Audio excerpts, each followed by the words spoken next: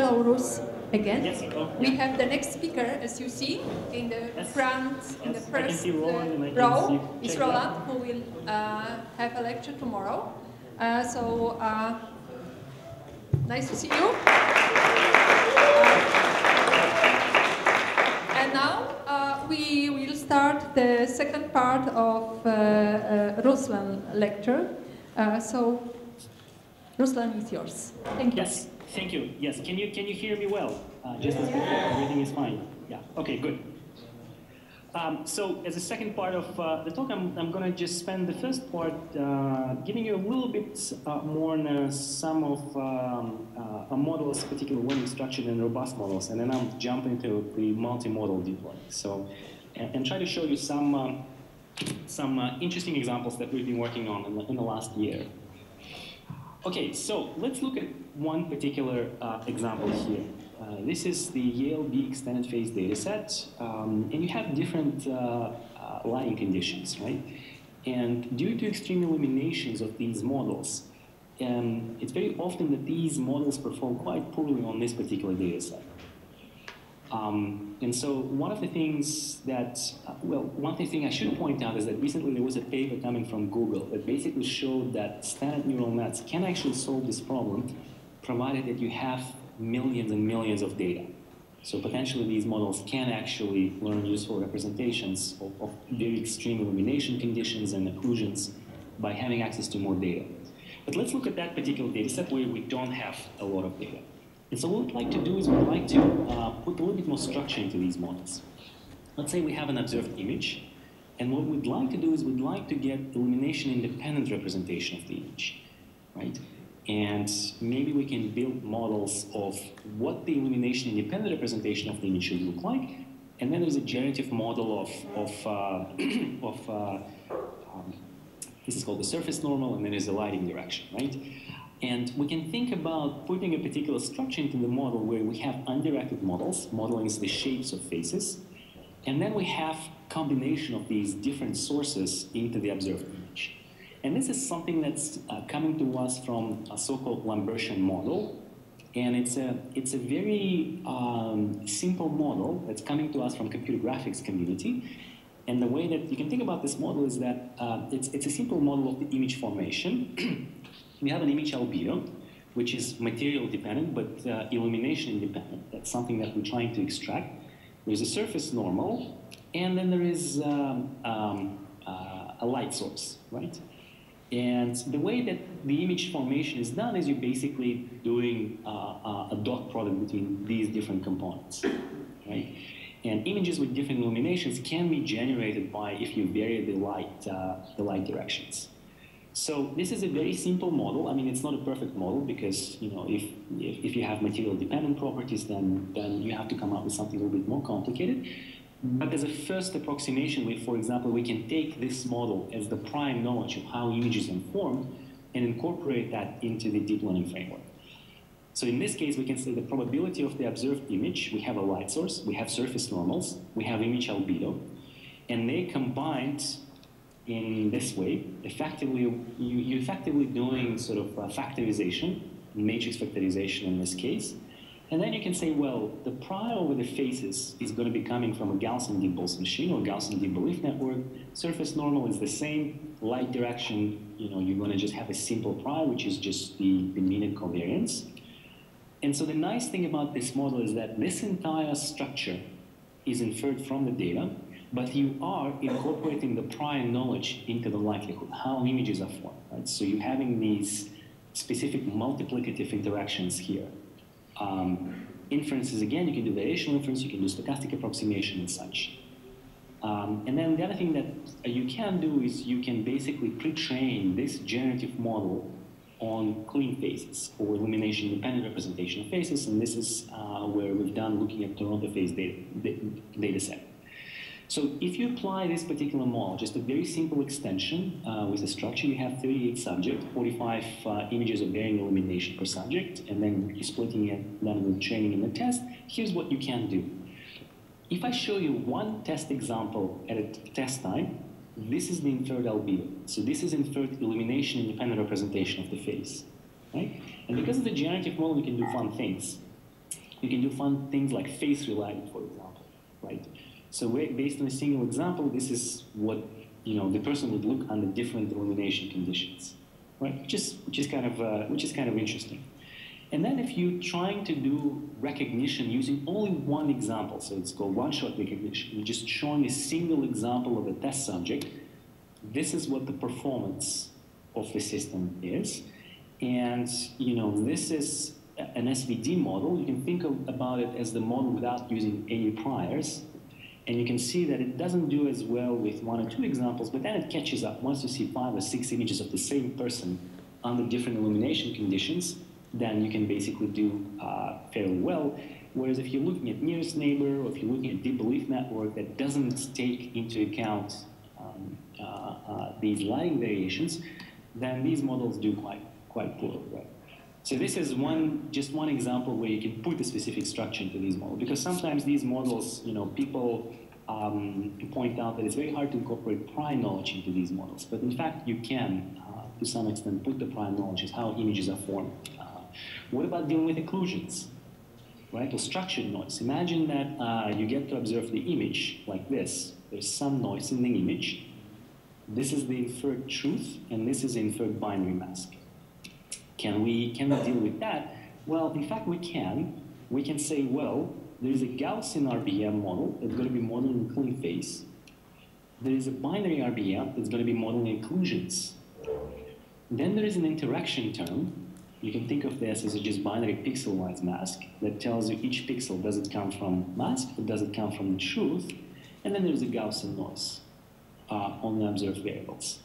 So the thing about this particular model is that if we integrate out, if we marginalize out the binary mask and the truth and just look at what's the probability of this image given the states of the hidden variables here, you can show that that conditional is a heavy tail distribution. You can think of it as just composition of two Gaussians. One with a very broad variance, another one with a tight variance. And heavy tail distributions are very useful distributions to deal with whenever you're dealing with noise, right? And so that is precisely what allows us to deal with that kind of data. And you can do sort of interesting things. So here, I'm showing you the real data, and this is what happens during learning as you're separating the truth from the mask. And so you're separating the true face from the mask. There's a little bit of mistakes here, but generally it sort of captures glasses. And obviously that's a reasonable thing, because if you look at the prior generative model of faces, faces should look like this, they shouldn't look like this. And whatever you can't explain as a face, you explain it as a mask. Right? You can do also interesting things like, this is on the test subjects. Here's the person. As you're running the inference, this is what the model infers as a truth. Now, one thing I should point out is that if we were to keep running the Markov chain forward, then the face would probably change. The shape of the eyes would change, but everything else would remain consistent with this image, like the forehead and the rest of the face. So this is just a hallucination by the model what eyes should look like. Same thing with the scarf. So the person has a scarf, and as you're doing inference, the model does completion of the actual face. Obviously, that might not be the actual face, but it's just the hallucination of the model of what the face might look like. And the interesting thing about these models is that you can get pretty huge performance gains if you put this structure into the model, right? So we're not asking the model to just figure out magically some hidden units that are going to be modeling the mask, some hidden units that are going to be modeling the face. We're putting very specific structure by saying there's going to be a mask, there's going to be a face, right? So we're using some prior knowledge. And what you're seeing here is that if you're using this robust version of Boltzmann machines, your accuracy goes to 80%. If you're just using standard restricted Boltzmann machine without putting that structure, your accuracy is like 32%, right? So there's a huge gap in performance. And also there's a huge gap in performance, for sunglasses. So these are just, a couple of examples where you can put some prior knowledge. Now, so what about, I've talked about putting some prior knowledge in the way we're forming images. What about putting some prior knowledge into the hidden state space on top of the latent variables? And that brings us to the notion of transfer learning, or one-shot learning, right? So this is one of the very interesting problems in our community, and a lot of people are trying to look at that problem. Imagine I have the following setting. Suppose I show you these handwritten characters, and I tell you that that's an image of a Zark. Okay? Would you say that this is an image of a Zark? How about this one? Yeah, most of you say. What about this one? Yeah, definitely, right?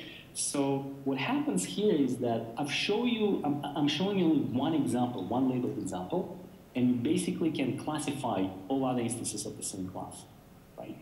Before, in the first part of the lecture, right, when I'm showing you, for example, digits, if I want to have a good model for digits, for classifying or handwritten characters, I have to show you hundreds of examples of those images, right?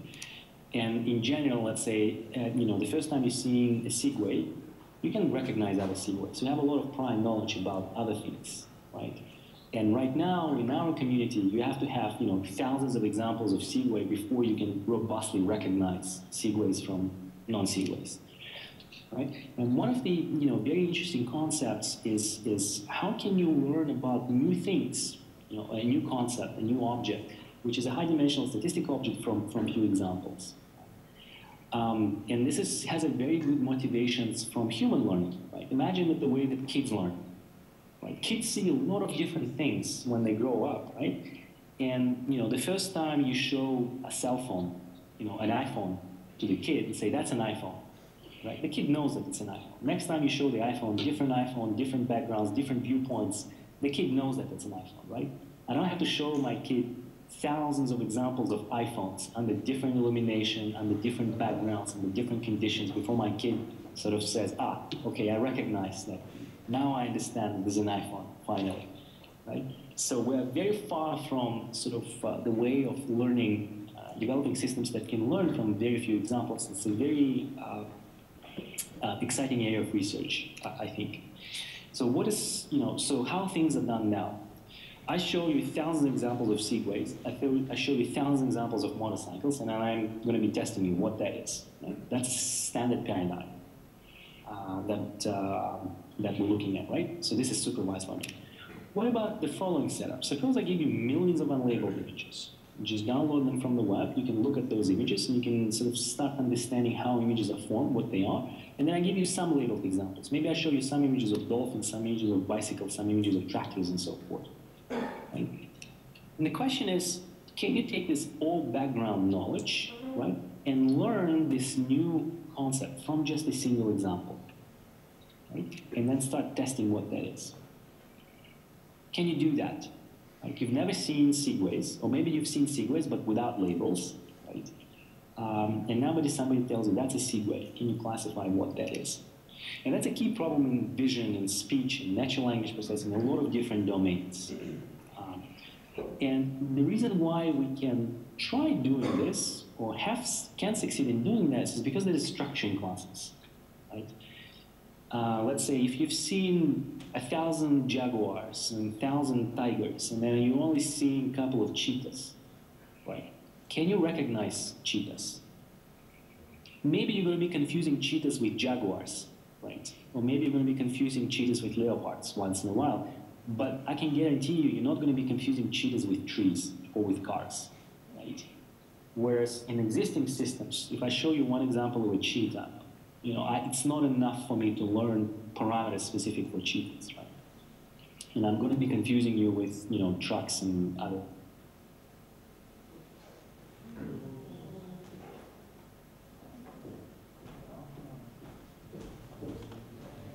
So that's one way of doing is that you're basically saying, well, there's some notion of supercategory.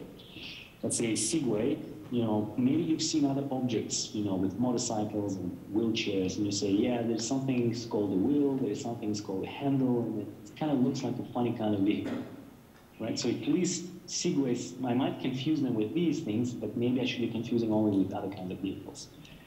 Right? And then there is sort of deep models where a way of learning feature hierarchies, right? There is a low-level features like edges. There is a higher-level features, which is a combination of edges, right? So maybe you can find these parts, and you can use these hierarchical Bayesian models or explicitly build a hierarchy that tells you there are specific groups of objects. Each of these objects shares a very similar distribution of high-level features. So most of the vehicles should have wheels, and they should have handles and so forth, and animals should have legs and heads and that kind of stuff. Right? So one way of doing this would be to do the following. We can use models like deep Boltzmann machines or other kinds of models to learn low-level generic features. So for example, ImageNet models are now very popular models of learning low-level generic. Learn high-level class-sensitive features, and high-level class-sensitive features can capture certain perceptual structure of different concepts, right? And then you might have a hierarchical organization of categories, right? So you can express priors on features that are typical of different kinds of concepts. So for example, you could say cars, vans, and trucks should be in the same group because you're expecting them to have similar high-level features. Horses and cows should be grouped together because, again, you're expecting them to have similar high-level features, right? So by grouping them together, you can build a little bit more modular data sharing and building relationships there. So how can we do that? That's one particular way of doing this would be to use the following. You can sample Z, which is a random variable, from something that's called nested Chinese restaurant process, which is essentially a very simple prior over the tree structures. Right? So if we want to learn what the hierarchy is, there is a way of defining a very simple prior with trees. So every single tree that you could generate has a probability associated with it. Then you can sample the states of the hidden variables from an HDP, hierarchical Dirichlet process prior, which is again a very simple prior that allows category to share high-level features or high-level parts. Right? And then you can sample the observed variables, the pixels that you see in the data from a DBM model, from a deep Boltzmann machine model, which essentially enforces global consistency approximately through many local constraints. So this system can roughly tell you, I'm expecting these kinds of features in the data, right? Maybe they're a little bit noisy, and a deep Boltzmann machine is going to clean it up and generate an image that's sort of consistent with those features, right? That's the idea behind these models. And the hierarchical base kind of just groups objects together and says, these objects should have similar distribution of high-level features, and other objects should have similar distribution of high-level features, right? So you can learn low-level features using deep Boltzmann machines, and the high-level features, you can learn them using standard Monte Carlo algorithms. Still a bit slow, but not that slow. So here's what the model comes up with. Each image is made up of learned high-level features, right? So this is image, and these are high-level features. This is image, these are high-level features. And notice that you share in some high-level features, and then some features are different. So the nice thing is that you basically can say that apples, they're very different in the pixel space. If you look at the pixel space, they're completely different from each other, but they share some high-level features, and low-level and other high-level features are different. And each high-level feature is made up from low-level features, right? So you're sort of combining these two together. And now what you can do is you can learn the hierarchy, right? You can learn that aquatic animals get grouped together, fruits get grouped together, and so forth. So a lot of it is being driven right now by the color, because that's the data that we're looking at. And if you look at this guy, there are a bunch of apples. Each apple is made up from learn high-level class-sensitive features, and you have these low-level generic features. So you're basically trying, this piece is what deep learning is doing for you. This piece is what the hierarchical learning is doing for you. Right? Trying to learn how do we group things together, and you can optimize the entire system jointly. So there is a way of doing proper inference in this entire joint model. So why is it important for us to do one-shot learning or do transfer learning? Well, here's a real image. These are reconstructions, and these are high-level features, visualizations of those. Here's the apple, reconstructions of high-level features. Say we have an orange. The orange belongs to the same part of the heart. Oranges are basically like apples, right? We're going to be confusing oranges with apples. They have similar features. Some features are shared, so these shape features are shared. Some features are shared as well, right? So these are a particular sort of yellowish thing. And then let's say sunflower. We get a sunflower.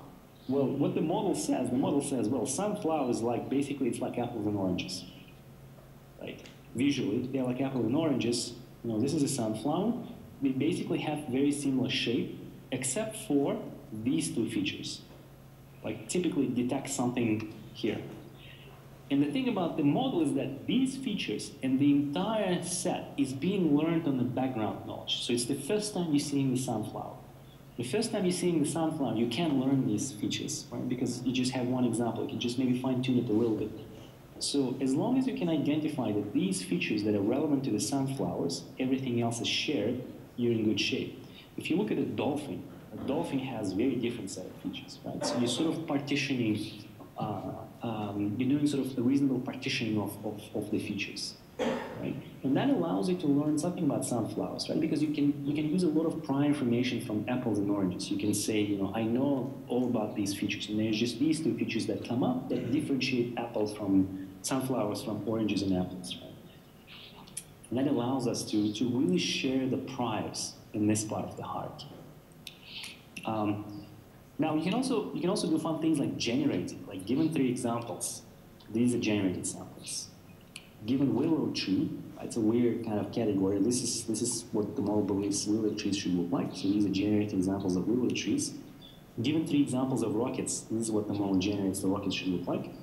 And you know, it sort of figures out there should be some kind of explosion happening, right? So it just figures out there's a rocket and something happens to the model, right? So the thing about these kinds of models is that there is no image-specific priors. There are no convolutions. There is nothing that the model, you know, has access to about translation invariance and such.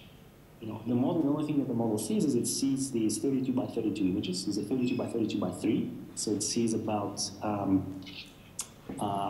you know, 2,000 dimensional inputs, right? And figures out how you can group these things together and how you can generate new images of rockets.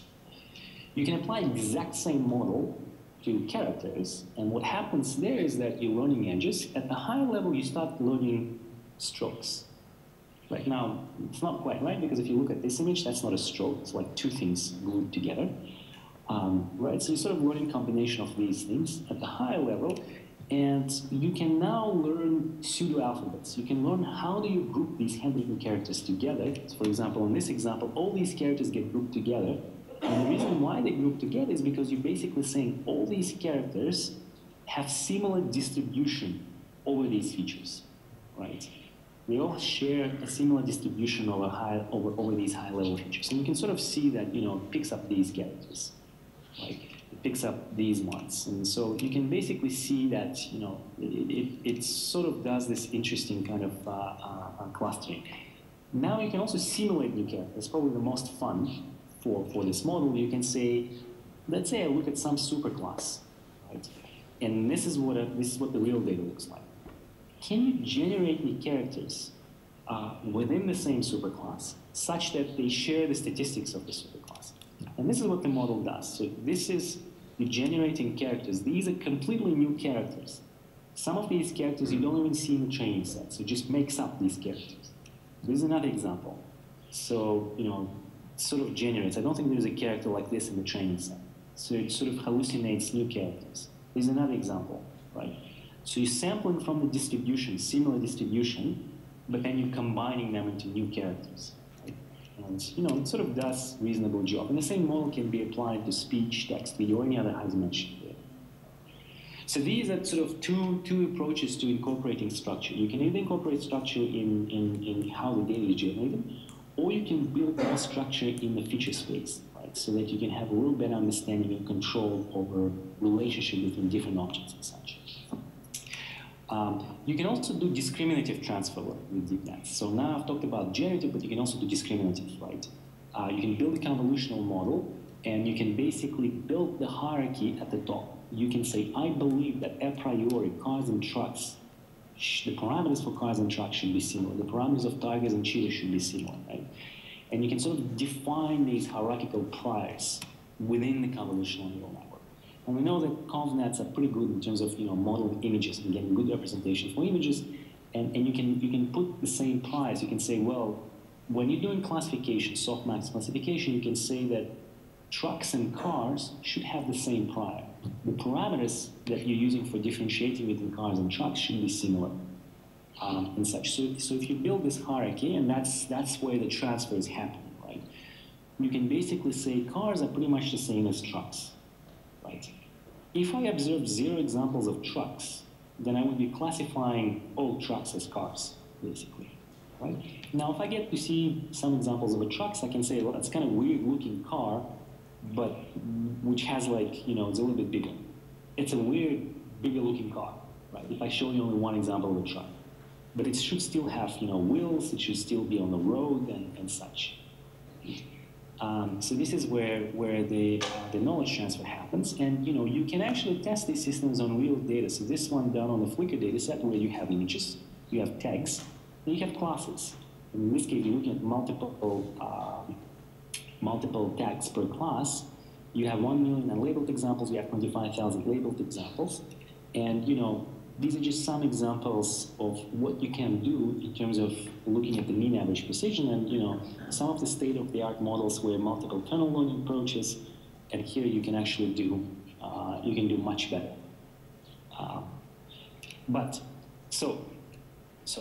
And you can do, in this case, you can actually do much better. So this is a way of you know, trying to do a little bit of transfer learning and deal with one-shot learning. So let me switch gears a little bit and jump into the second half of the tutorial and tell you a little bit more about Boltzmann machines for images and then caption generation. Okay, so it relates a little bit to putting a little bit more structure into the models, or modeling, you know, not necessarily just images, but dealing with multimodal data, because that will improve things for us quite substantially. Okay, so if we look at the space of data sets that we have online, right? It's typically the collection of things. Images associated with text, you know, you have product recommendation systems, you have multiple attributes. In robotics applications, you never deal with one sensor modality, you deal with touch sensors, motor control, and vision and audio and such.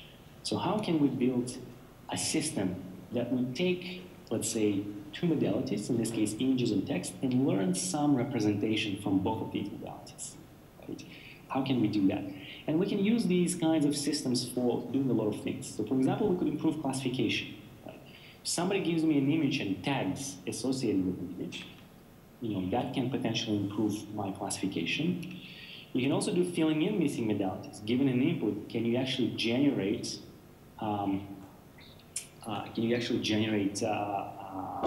words or description of the images? Or you can do the retrieval. Given some descriptions like tags, can you retrieve the image, right? So you can do a lot of these things if you're able to build a model that takes those modalities into account. Now, there's some of the key challenges. One of the challenges that we've hit is you have very different input representations, right? Images are typically dense. Text is typically sparse, right? You know, for text, you just have 5 words. For images, you have thousands of pixels. So it's very difficult to learn cross-modal features from just low-level representations.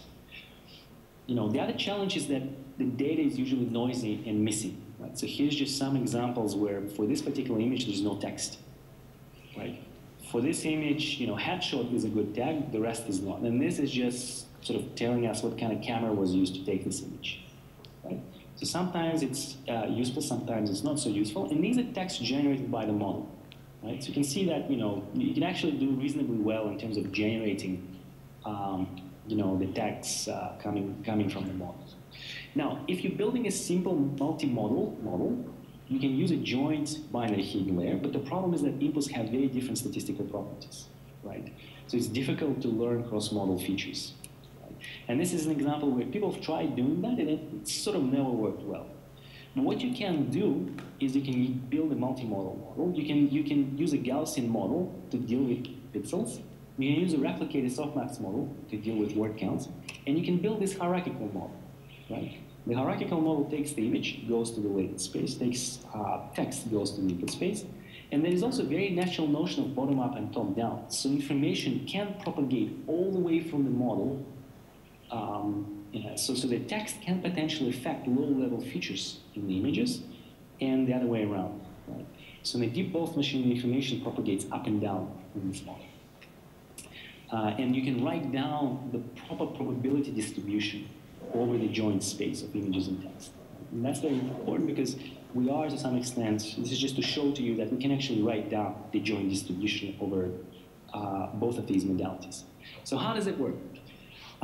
Given the image, this is what the model generates, right? So it confuses dog, cat, and sort of does reasonably well. Here it does graffiti and stencil, for this thing does Canada. I don't know why it does Canada, Nature, Sunrise, Ontario, right? So it does reasonably well. So here's examples where it fails. It's always fun to look at examples where it fails. So for this image, it generates portrait women army soldiers, so it's completely confused. This is a good one. For this particular image, it generates Barack Obama election politics. Right? And the reason why, so we've looked at these examples, and what happens in this data set is this is a Flickr data set, and there aren't that many images of animals, but there are a lot of images of Obama signs. And so, the model basically says, this is a weird looking image, so it must have been Obama sign. So there are failure cases, but you can detect those cases. Here's another example. You can go from images, from text to images. So given these tags, these are retrieved images. Nature, flower, blue, green. So it does reasonably well. This is a failed case. Chocolate case, cake, it retrieves these ones. Although if you look at this image, these bugs, they do look like chocolate cakes. Right? So that's a failure case. So what's the data set is like? Well, this is a Flickr data set. You have 1 million examples. And just to show you that sometimes, it's very useful because tags here, sculpture, beauty, stone, tell you a lot about what's going on in the image. Sometimes, this is D8, is the kind of camera was used to take this picture. It's not very useful, right? So you have to in order to be able to deal with the noise, we need to build good generative models, or models that can account for noisy data. What's the architecture looks like? Well, this is a bimodal architecture. You have about 200 most frequently used tags, and you have additional 1 million unlabeled data, and we have about 12 million parameters. It's kind of funny because when I talk to my statistician friends, and I say, I have a model with 12 million parameters, they tell me, you're crazy. 12 million parameters is a lot. When I talk to my friends from industry, people at Google, they look at me and say, what, 20 million parameters? We have 1 billion parameters in our systems, right? So the scale of these models is relative to whom you're talking to. And in terms of looking at mean average precision, which is just a way of doing classification, you can think of it as just doing classification and averaging over multiple classes. If you look just at the space of only working with labeled examples, 25,000 labeled examples, you can improve upon SVMs and LDA type of models. But what's more exciting is that if you add 1 million unlabeled examples, then you're seeing huge gaps in improvement, right? Across autoencoders, deep belief networks, deep boss machines. So that was very exciting to us because it does show that with unlabeled data, at least for this example, was helping us. Right. So this gives us sort of a notion, a very simple model that can generate text, and we can model text and images.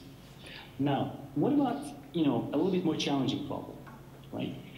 So we have a system now that can generate text, or that can generate words. How about generating a more challenging problem, so generating complete descriptions of images? Maybe you can generate words and put them together into the coherent language, right? So how can we generate complete description? So for example, for this image, you want to generate a model, a man skiing down a snow-covered mountain with a dark sky in the background. Right? Now that's a pretty complicated sentence, and you have to solve two problems. Right? You have to solve the image understanding problem, and you have to solve the natural language processing problem, right? To be able to generate syntactically coherent sentences. And it turns out that generating sentences is actually pretty hard. It's a pretty hard task. Generating sentences that make sense is a hard task. There are researchers working on generating stories. Can you generate, 2 coherent paragraphs from the model? It's actually very hard because you have to take care of the long-term dependencies. So let's look at the caption generation with recurrent neural nets. So one way to think about this problem is to think about setting it up in terms of the encoder-decoder framework. And the idea here is that the encoder, let's look at the encoder first. You're going to be taking a convolutional neural net, and you're going to be encoding the image.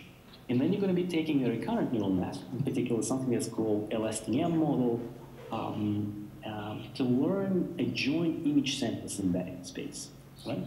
So you want to map images and sentences into the same space. right? So that's the encoding piece, and let's just focus on the encoding piece for now. And then there's a decoder, and the decoder is going to take a point in the space, and then we're going to be using a neural language model, or you can use a recurrent neural net, to generate a sequence of words, to actually generate descriptions, right? So let's first focus on the encoding piece. Okay, so there's an encoder, there's a decoder. But let's first look at the encoding piece, which is a little bit easier to deal with. Okay, so the key idea of a lot of the models, right, and a lot of models been around, I mean, these models been around for a decade, is the key idea is that you want to be representing each word in a d-dimensional real-valued space. Or each particular word W is going to be represented as a d-dimensional real-valued vector, right, in some k-dimensional space. So the idea here is that the hope is that table and chair will get embedded into the space that sort of they lie close to each other. Dolphins and whale will get embedded to some space that's close to each other. November is going to be somewhere there. Now imagine that you're working in high-dimensional space. So K would be, you know, a 500 or 1,000-dimensional space. Right? 1,000-dimensional space is a very big, you know, it's a very high-dimensional space. So you're going to be embedding those words in that space. And you know, there's a whole lot of work on learning these embeddings, right? And now even in NLP community, you see most of the papers, a lot of papers are looking at embedding of words, sentences, phrases, and into the semantic space. So what can you do here? Well, the hope is that you can embed images, and then you can embed words, or you can embed text, or you can embed phrases, or you can basically embed anything that you want, and you can condition on anything, right? And there is also a very natural definition of scoring function, which is just looking at the cosine or inner products in the joint space, or you can just look at the cosine similarity in the hidden space, in this joint space. And these embeddings actually, they, you know, it's been around for quite some time. Now, let's look at how we can embed sentences. Right? Instead of embedding words, we can also embed sentences. Well, the way you can embed sentences is we can use recurrent neural networks, and we can use something that's called long-term, short-term memory nets, which give us sort of better embeddings compared to using recurrent nets, traditional recurrent networks. And the idea here is that you mapping word into its feature space, and then you're using these recurrent neural networks to actually get the representation of the word, right? So there is sequence, go from left to right, and you're embedding it. There are a bunch of extensions, you know, using so-called bidirectional STMs, where you're embedding forward and backward and such. There are many, many different extensions of these models, but the key idea is that you're just working through the sequence of words, and at the end, this is your representation. This is the sentence representation. And then I'll briefly mention the work of Ryan Kiris on learning skip-thought vectors, which allow you to learn very good representation of sentences. For images, you're taking the convolutional neural network and you're embedding it into the semantic space here. Right? So you're embedding it into the same space. So dimensionality of this space is 1,000, dimensionality of this space is 1,000 as well. Right? So they sort of embedded to the same space, right? And that becomes the image representation. Now, how do we do learning? Right? So how do we actually associate images with captions or images with sentences? So what we'd like to do, we'd like to learn a joint feature space. And the key idea here is that we're going to be mapping images into the space. We're going to be mapping sentences into the space. And the key idea is to try to make these 2 points be closer to each other. Let's say I have another image and another sentence. Right? I want the embedding for this image and this sentence to be close to each other. Right? Now, the objective that we're going to be minimizing is the following. It's a ranking-like loss. It's a very popular objective. It's been around for quite some time. And the idea here is very simple. So S here represents the inner products, or it represents cosine similarity. So the higher, the better. So it's a cosine similarity. And the key idea is that you're basically looking at these points, and you're saying, I want this cosine similarity between these 2 points to be high. And then if I look at some other sentence, like a plane flying in the sky, some other random sentence, I want this cosine similarity between this sentence and this image to be low. Right? I want the similarity between this and this to be low, but I want the similarity between this and this to be high. Right? And that's a very simple ranking-like objective. And you can do the same thing for text. This entire objective function is differentiable. You can differentiate with respect to the entire convolutional network. You can differentiate it with respect to the entire recurrent LSTM network. So you can learn everything from end to end, right? Provided you have enough examples. So you're basically learning that joint embedding space. So what can you do? This is some of the things that you can do. So this is, at this stage, we're not generating sentences, we're retrieving sentences. So let's say I showed you this test image. I go to the semantic space, and I find the closest sentence in the semantic space. Right? And this is the training sentence, the closest training sentence, and this is what the retrieval looks like, right? Which is pretty good. Or this one, a boy skateboarding, or from men playing basketball, 2 from each team. These are just some other examples. A man is doing tricks on a bike on ramps in front of a crowd, which is pretty good. Women participating in a skip on stage. So these are, again, these are not generated, these are just retrieved, right? And you can do retrieval very, very efficiently because you're just doing nearest neighbor search in the latent space, it's in the semantic space. You can also do these things, right? Given an image, you just consider sentences that contain only one word. And you just find what's the closest embeddings of the words, and you can do this thing. And you can also do the other way, right? Conditioning on the word bitch, you're looking, or snow, you're looking at the representation of the word snow, and you're looking for nearby images. You can retrieve those images, right? You can also do funny things like retrieval with adjectives. So you never train the model on adjectives, right? The model never sees fluffy in these images. But it sees a lot of, these kinds of images and sentences, descriptions. And the description says, my fluffy animal or something like that, or my delicious cup of soup. And if you look at fluffy and delicious, this is what the model retrieves, right? So you can basically, any given word you can embed and you can look for nearby images. You can also do fun things like doing multimodal linguistic regularities. If I show you this car, I embed it into the semantic space, now becomes a vector. I subtract the representation of the vector blue, and I add the representation of the vector red, and I look for nearby images in a semantic space. This is what the model retrieves. If I say minus blue plus yellow, this is what it retrieves. Or minus yellow plus reds, it basically retrieves fire trucks or some buses, right? Which kind of makes sense, right? The school bus minus yellow plus red, it just becomes a fire truck. These are sort of like fun things. If you have an airplane, the minus flying plus sailing, you get sailboats. This is my favorite one. Get kittens minus box plus bowl. Minus bowl plus box, you get kids in the box. Right? When you have kid in the box and minus box plus bowl, get kids in the ball. Right? I mean, there's some mistakes. This is actually not a kitten, it's a duck. But close enough, right? So you can do these kind of like these interesting things in the latent space. You can also do other things. You can try use exactly similar ideas for zero-shot learning. So imagine that I give you the following task. I give you a Wikipedia article, right? And then I ask you, can you classify these images? So can you tell me, so this particular image talks about Canada warbler. Can you find me Canada warbler? Warbler.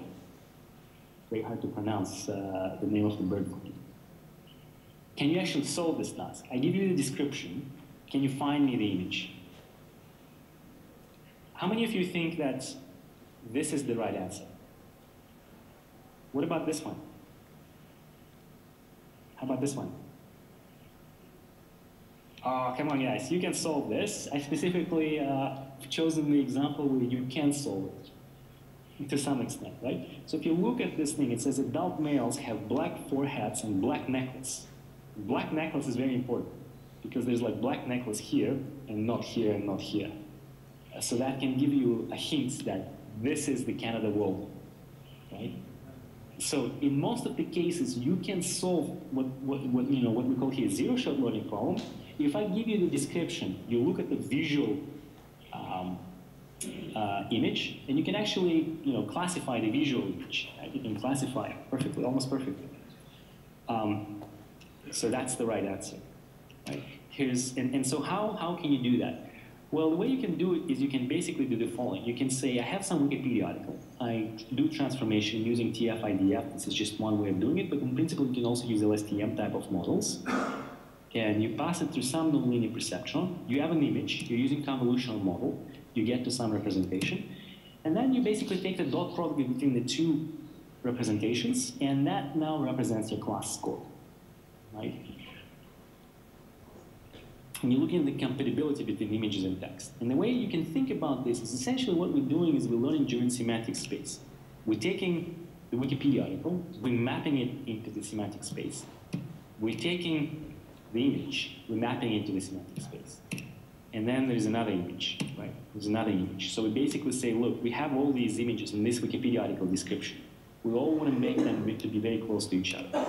And then, you know, I have another flower in another description, and I want to map them close to each other. Right? And you can minimize the hinge loss or cross entropy loss. So now if you show me a new Wikipedia article, right, it might get mapped here.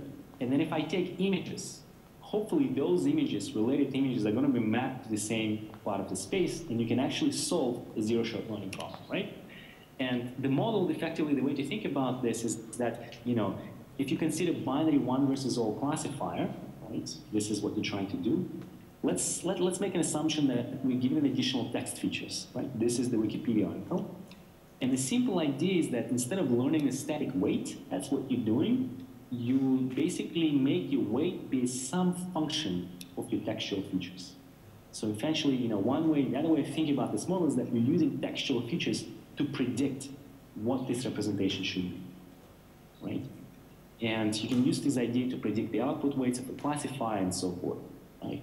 Which is basically the same idea as mapping it into the same semantic space, right? Because here you're using dot product, right? It essentially looks at the cosine similarity between images and, you know, whatever representation of the text is, right? And so the problem setup is actually a very interesting problem setup. Let's say you have a training set, you have n images, and you have the associated class labels, where you have C distinct class labels, but at the test time, you've given, you know, let's say 20 of previously unseen classes. You've never seen those classes before, right? But you do have access to the Wikipedia articles for those classes. And the goal is to predict previously unseen classes and perform well on the previous classes, right? And essentially you're trying to learn a good similarity kernel between images and encyclopedia articles, Wikipedia articles, right? And just think of it this way. Let's say, you know, at the training time, I give you a Wikipedia article about tigers, and I show you a bunch of images of tigers. So you know, the relationship between Wikipedia articles and tigers. At the test time, I show you a new class, and I give you, you know, what about Siberian tigers? Right? And I give you a Wikipedia article about Siberian tigers. And the Wikipedia article talks about snow, you know, tigers and snow. And the model basically can't figure out, so what is Siberian tiger? It's basically a tiger plus snow. Right? I'm you know, making it a little bit simple. But if you're seeing tigers and snow, or like white tigers plus snow, then these are going to be Siberian tigers. And that's essentially what the model is attempting to do. So if you're looking at, for example, this is a birds data set, an Oxford flower data set. So for example, on the bird data set, you have about 6,000 images, you have about 200 bird species. There's one Wikipedia article across for each class. We have access to the description of the class. And the number of average of words per class is about 400. And out of 200 classes, 400 are defined as unseen. So you never see those 40 classes as defined as unseen, so you never see those 40 classes, right? And the Oxford flower has pretty much the same setup.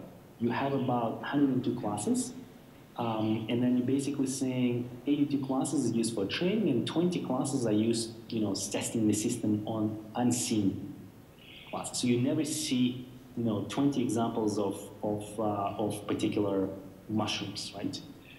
Or flowers. So if you look at the birds data set, the results are actually pretty interesting. Right? There are some baselines that attempted to do DA stands for domain adaptation approaches. And what's interesting about this particular approach is that, you know, if you're using zero-shot classification, you're sort of getting the area under the ROC curve of 0.82, which is not that bad. Right? It's not perfect, but it's not that bad. It's actually pretty interesting. I was very surprised that, you know, you're trying to differentiate between different kinds of birds, and you're getting this kind of error, right? I tried to do it myself, I don't think I could do better than the algorithm because, just reading the description of Wikipedia article, you really have to catch, simple key concept to differentiate between the birds.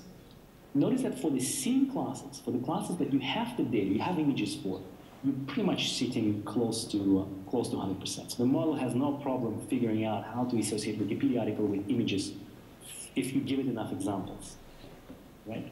On the flowers data set, it's actually much worse. So we're sitting in, close to 0.7, 0.71, which is a much worse performance, but dealing with flowers is a much, much harder task. Again, I try to differentiate between different kinds of flowers. It's tough, just reading Wikipedia articles about flowers and trying to differentiate which flower is what.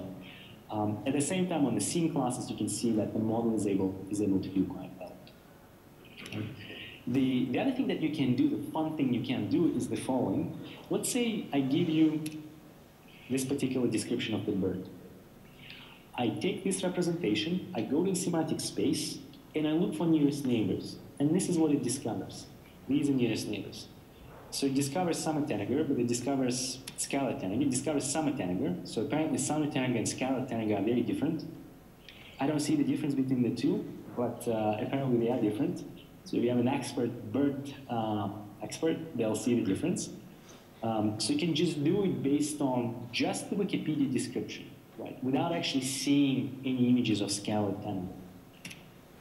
So you have a Wikipedia article for each class, you project it into the feature space, into the semantic space, and you just do nearest neighbors from the test set. Okay? You can also do fun things like looking at word sensitivities for unseen classes. So you can define attributes. So for example, you can basically say, what are the most important words in such a way that really affect your classification performance? You can look at the sensitivity of words with respect to the output of the network. And it basically finds that these are very important attributes. So it's kind of like unsupervised discovery of the attributes for this class. So obviously, tanagers, it should be tanagers, tanager, scarlet.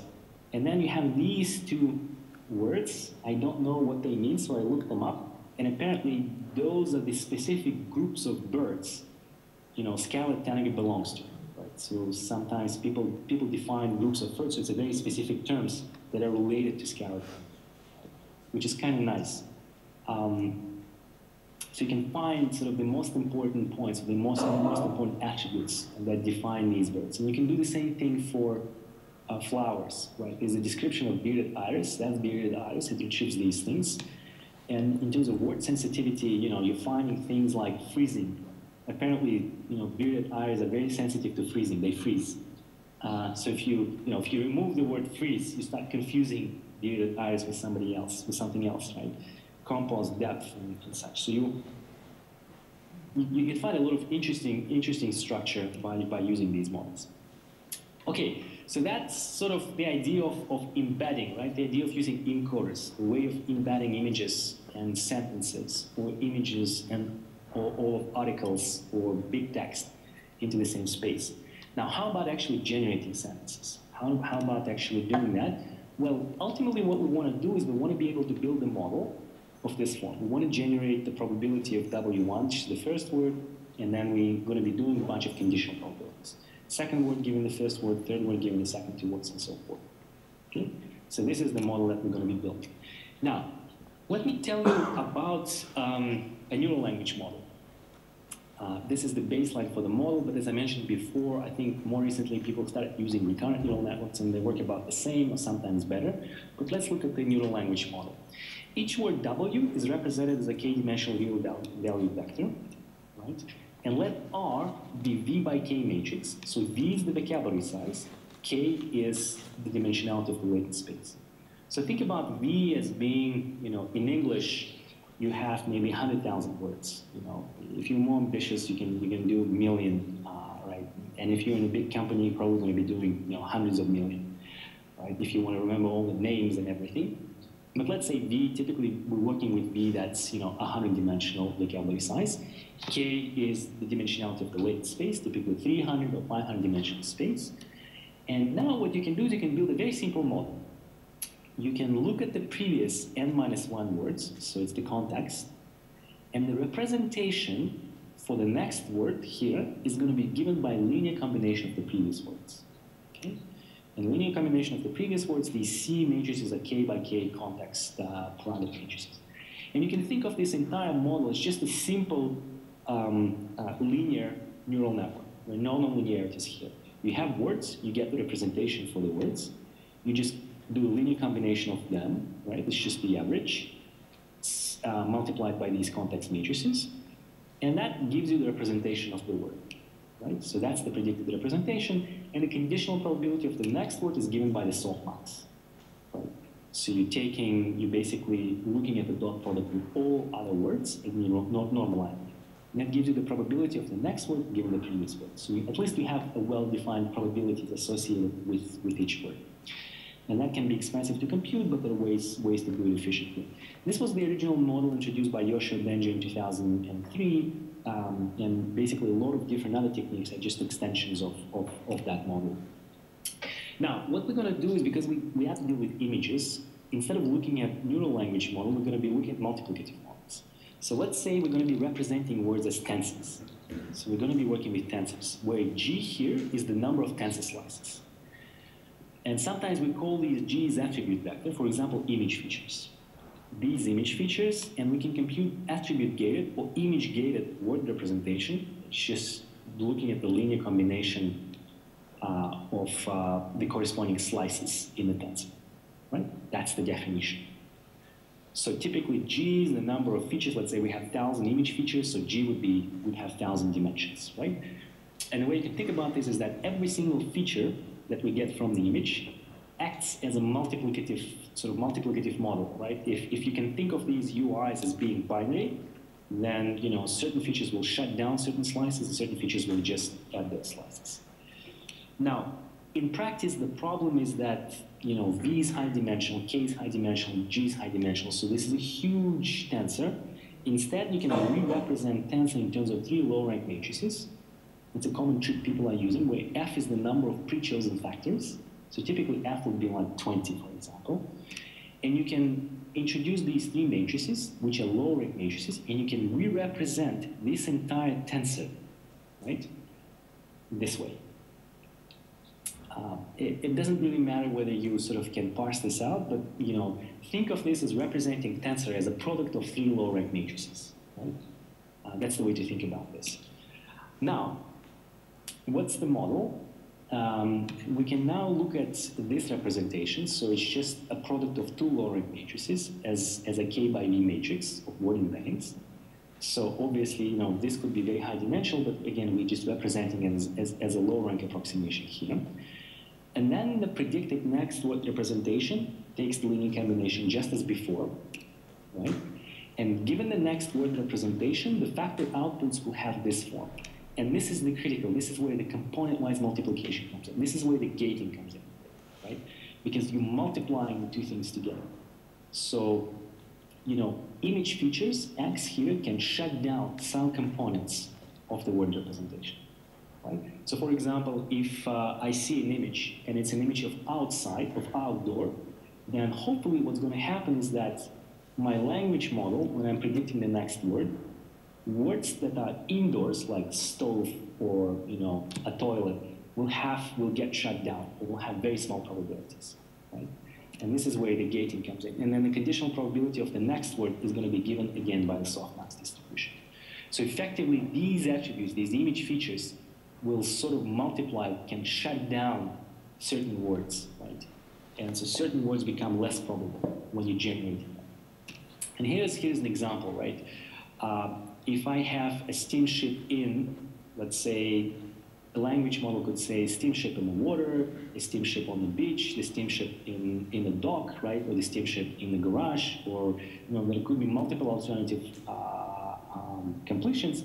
But because I'm conditioning this on this particular image, right, that is going to be the steamship in the water, for example, right? So the water will have higher probability, or the dock will have higher probability, but garage or some other words will have low probability, right? Because you're gating these attributes. We can also condition on parts of speech tags. Right? Whenever we're generating the next word, we can also use the trick of of giving the guidance to the model to generate something that has syntactically coherent structure. So for example, here you're generating the next word, given some context, and then you conditioning of parts of speech context. What is it that you're trying to generate in the future and the image? So for example, in this case, I generate A, and then I'm telling the model I shouldn't be generating a noun. It's a soft constraint, it's not a hard constraint. And then a bicycle, and then I have to generate verb, part, and then I have to generate, on, that, and so forth, right? So I'm giving it parts of speech so I can guide the model to be able to generate something syntactically more coherent. And I can also force the model to generate, a diverse set of sentences. So here's an example of what the model actually can do. You've seen this example, right? So this is actually a pretty good one. A wooden table and chairs arranged in a room. A little boy with a bunch of friends on the street, right? So actually these examples look too good to be true, right? So it looks like as if the model just copies captions from the training set. That's what it looks like. But here's some failed examples, just to convince you that the model can generate novel things. If you look at this example, it says the two birds are trying to be seen in the water. Right? Or if you look at this one, giraffe is standing next to a fence in the field. Here's an interesting one, a parked car while driving down the road. Right? So obviously you can see that a parked car cannot be driving. And so this is a hallucination by the model. There is not a caption like this in the training set. People won't caption like this, so that's a mistake, but the model does this. So this one, the handlebars are trying to ride a bike ride. So again, this just doesn't make any sense, but to convince you that this is not just copying from the training set, it really genuinely, tries to explain what it's seeing. Or this one, a woman in the bottle of wine in the garden, so it confuses the gender. It's not very good at gender. You can also do things like completions, right? The cat is in the box, the cat is in, then you say the noun, generate me a noun, a box, and so forth. There is you generate me a noun, bus. The bus is generate me adjective, parked. There is a car behind the bus, so the tree is on the bus, right? So you can sort of do these interesting filling in completions, right? Which is a way of trying to see whether the model can actually understand what you're seeing in images. You can also do funny things like this is a picture of Yair Weiss and David Flick, both computer vision researchers. In terms of tagging, it generates colleagues and entrepreneurs, and then somehow it also puts them close to waiters and busboy. Not sure why. And if you look at the model samples, this is what the model generates. Two men in the room talking on a table, two men are sitting next to each other, two men are having a conversation at the table. So it sort of, does a reasonable job. It's not very, elaborate description of what's going on in the scene, but, to the first order, it's actually doing pretty well. In terms of results, there's been a lot of work, and these numbers are probably outdated by now. So let me just skip those. But you can do reasonably well. And then you can also do models with visual attention. So let me just briefly mention a couple of those, right? So a woman is throwing frisbee in the park. So you can say a woman. When it generates the word woman, focuses on the woman and the child. So that's a mistake. Is throwing a frisbee. Focuses on the frisbee in the park and sort of focuses on the park. Right?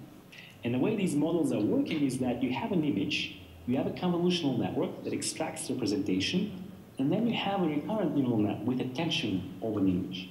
So it goes through the steps, and every time it generates the word, it picks up the location, specific location in the image, right?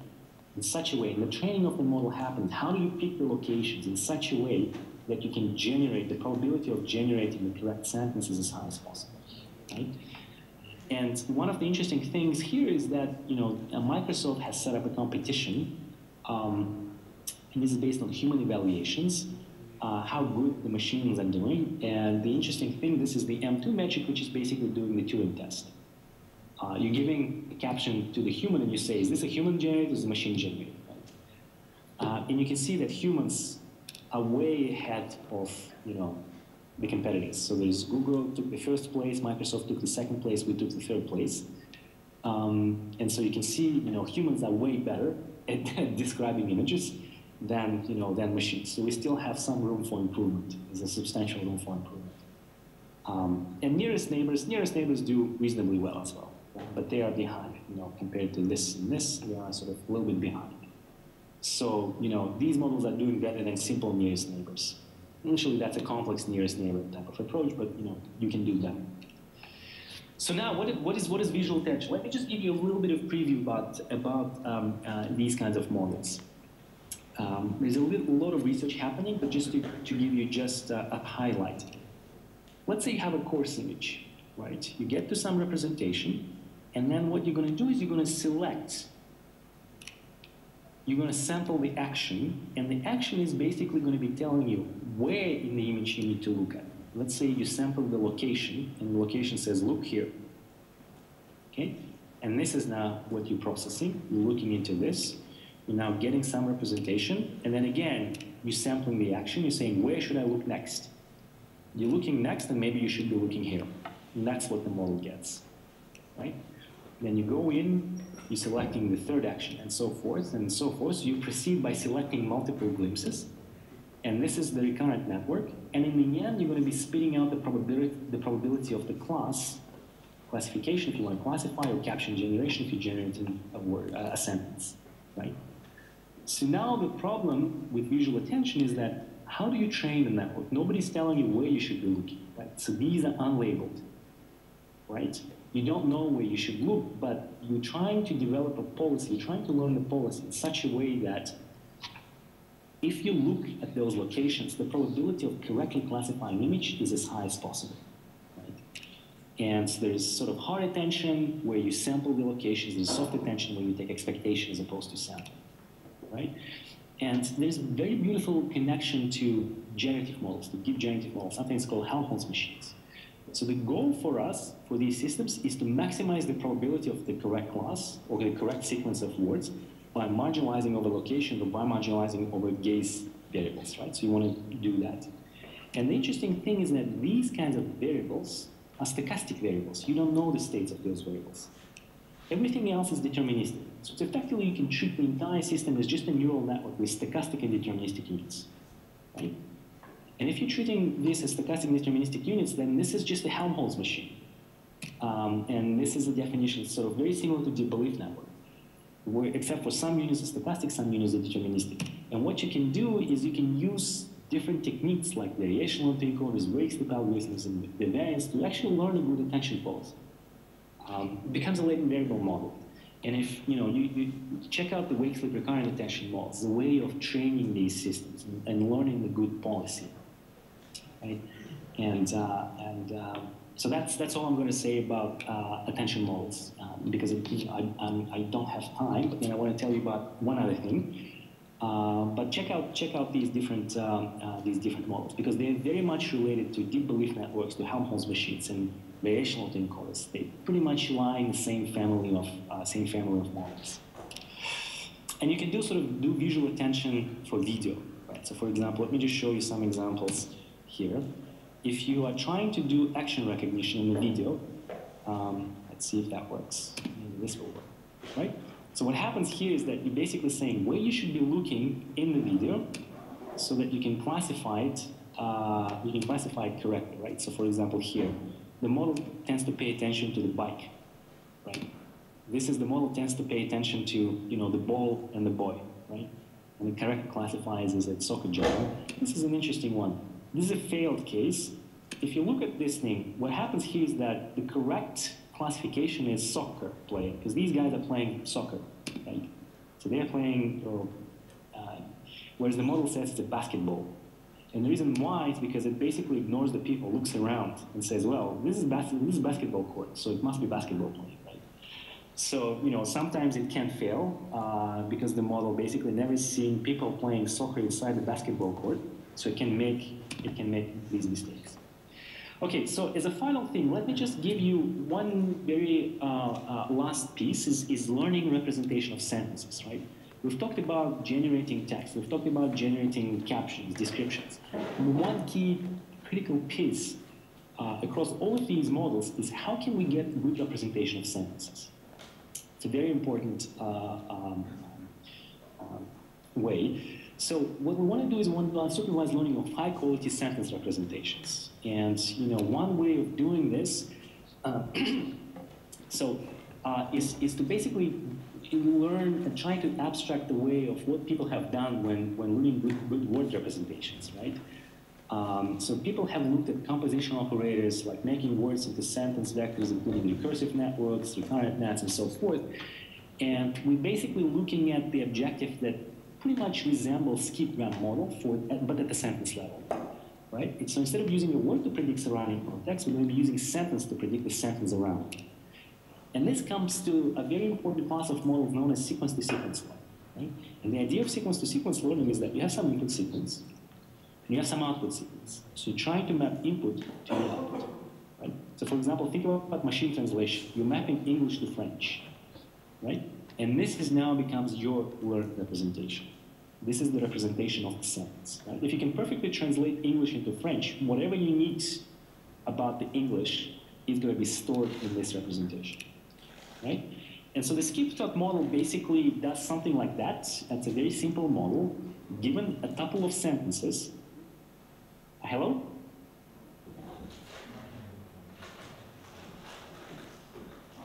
I think I've lost you.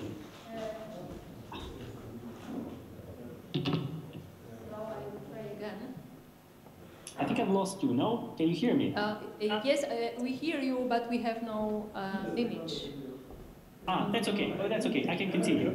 So given three sentences, what you're effectively doing is you're encoding sentences using LSTM, and then a particular sentence will sorry? Yes? We have to close and start again. So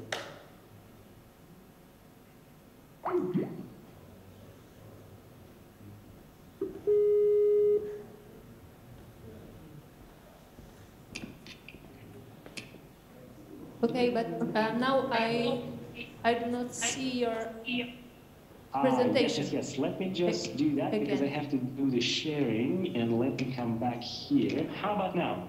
Now is it better? Is okay. Oh, now yes, it's perfect. Okay. I'm almost done. Thank done. you. So bear with me. So the key idea here is that you're going to be using a sentence to reconstruct the previous sentence and predict the next sentence. Okay? So here's the idea. So for example, if I give you a sentence like, I got back home, I could see the cat on the steps, this was strange. What I'm going to be doing is I'm going to be taking the middle sentence and predicting the previous sentence and the next sentence.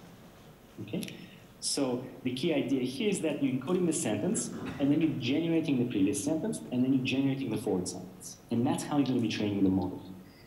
The idea is that you're going to be summing the log probability of the next and previous sentences. So this is the objective function you're going to be looking at. It's just the sum of the log probabilities of the two sentences.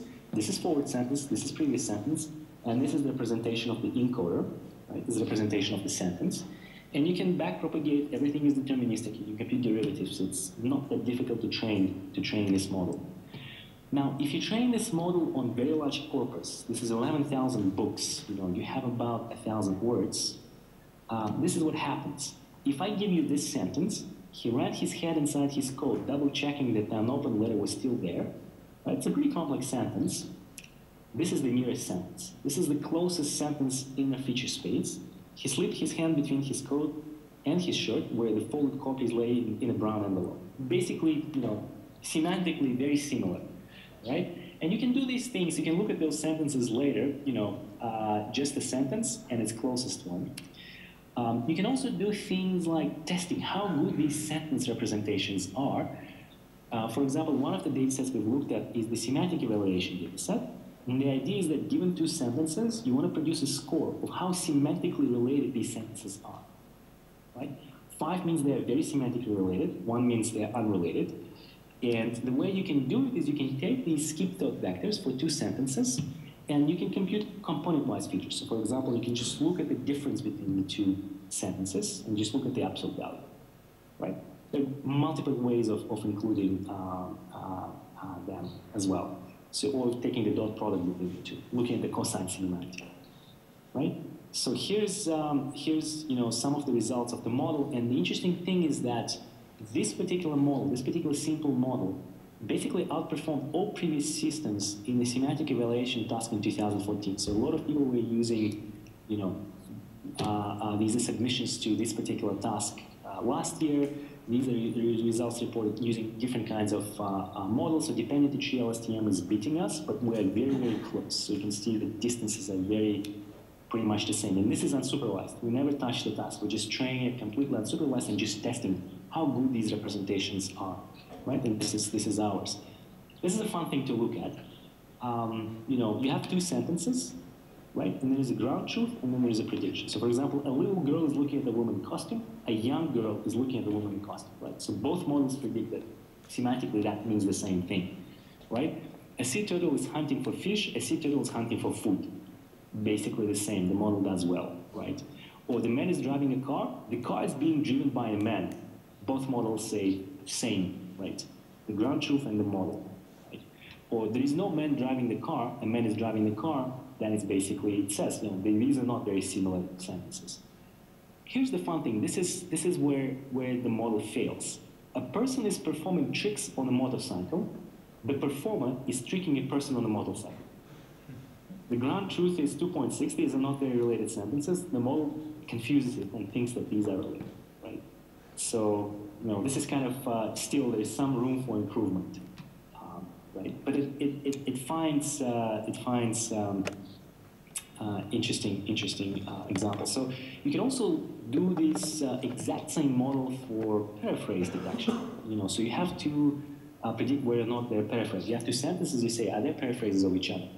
And again, if you look at models like recursive autoencoders and the best published results and ours, we're pretty much close to the state of the art. And these systems are heavily optimized for this particular task. Whereas in our case, we're not even doing much of the optimization. We're just taking the sentences and just asking how good the representations are. It's the generic embedding of sentences. You can think of that as sentence-to-back representation. If you're looking at 5 different data sets, sentiment analysis, customer products review, subjectivity, and a lot of different examples. Ryan's been running these things with a lot of different examples, and you can see that, we are, a little bit behind, but somewhat close, to the state of the art. And again, without actually doing any fine-tuning on these models. This is using bag of words. These are supervised systems that are specifically trained for the task, and this is ours, which is completely unsupervised. We're training the sentence representation. Can you see my slides? Yes, we see your slides, but we do not see you. Oh, that's okay. I'm almost done. Almost done. So, if you look at the code and the data, everything is available online. So for these kinds of models, so if you're working in the space of natural language processing, right? You can use the code, and you can use the data and such. So let me just summarize, right? And ultimately, there's a lot of research happening in the space of multimodal systems, how we can integrate different modalities, images, sentences, videos together, right? And as a summary, let me just point out, if you look at the space of a lot of different areas, right? Deep models, are improving state of the art in a lot of different application domains, looking at object recognition detection, text-image retrieval, speech recognition, learning hierarchies, caption generation. So there's a lot of exciting things happening in this space, and there's a lot more that needs to be done. So at this stage, I'd like to thank you because I think I'm running close to the time. So why don't we some time for questions? And if you're interested in the code, there is a website, deeplearning.cs.toronto.edu. There's a bunch of code, and look also at the code on over here, MB Web, that sort of has all the code in terms of sentences and generating sentences and such. Okay, thank you.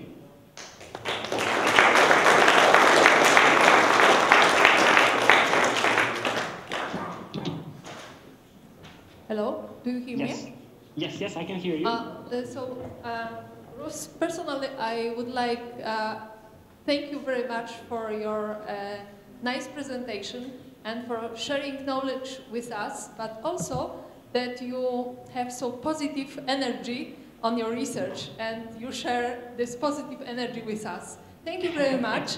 And maybe 2 or 3 questions, but the last one, because tomorrow Rus is not with us at the end. He has a PhD defense with his students. So the last chance to ask was if you have any questions. Do you have any questions?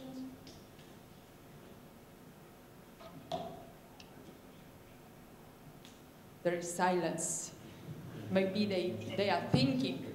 But you know, we are deep learners, deep thinkers. Yes, so yes. I think that people are probably tired, right? It's a long.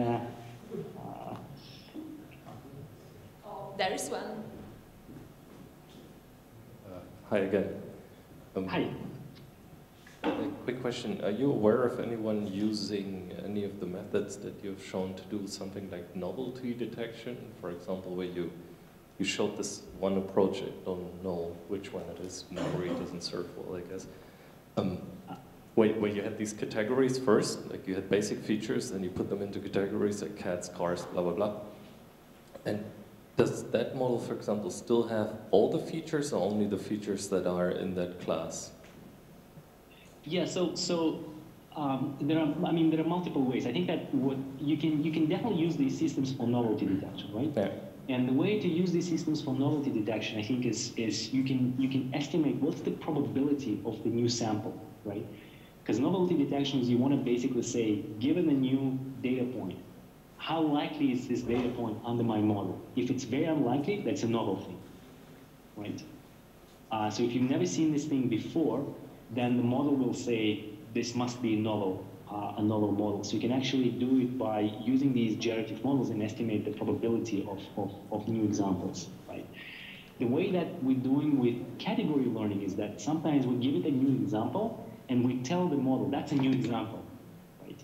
And the way that what happens with the novelty type of detection is that you can basically say, given this new example, look at the hierarchy, at least the category hierarchy, and see, does it belong to any one of the existing ones?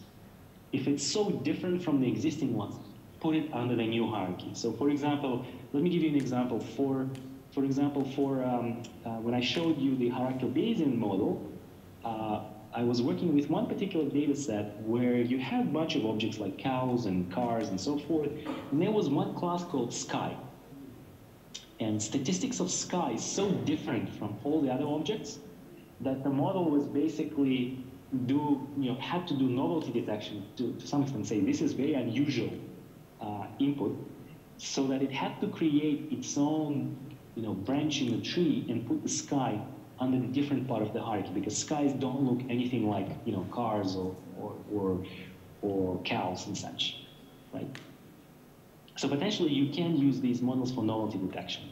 Absolutely. It's in the way to do it is to really be able to evaluate what's the probability of this new image, and provided the probability is below a certain threshold, you can declare it to be a novel. Some people have looked at the novelty detection. You look at the embedding, look at the latent space, and you say if that particular point is far away from everything else that I've seen so far by some distance, and you have to predefine that a priori by how much, you can declare it to be novel. Okay, maybe to extend upon that question, so basically you could find a new basic category, like high-level category, but what if you find, for example, in your cats, you find a subspecies, like if you try to do that, for example, you see all these features that you already have in there, right?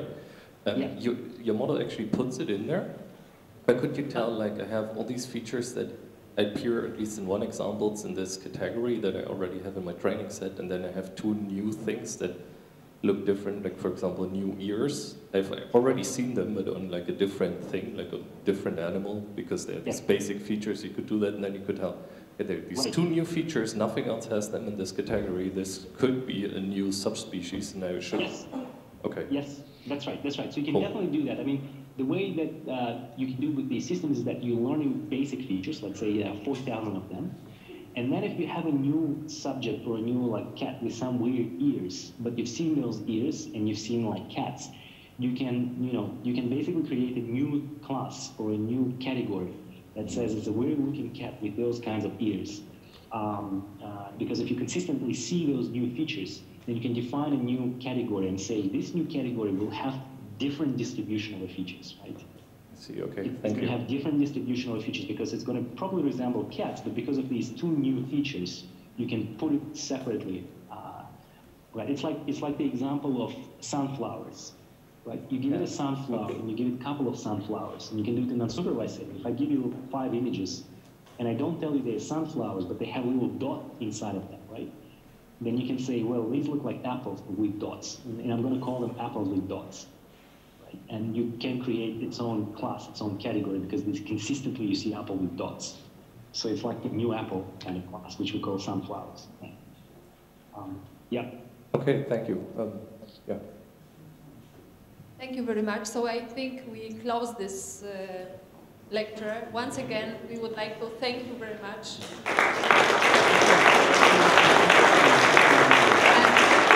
And I will be in touch with you by mail. Yes. So have a nice day. Thank you. Thank you. Thanks again. Yes, you guys have the rest of the workshop. There's some really great speakers and lined up. And so bad I couldn't make it. I have a PhD defense tomorrow, so yes. Thank you. Okay. Bye. Bye.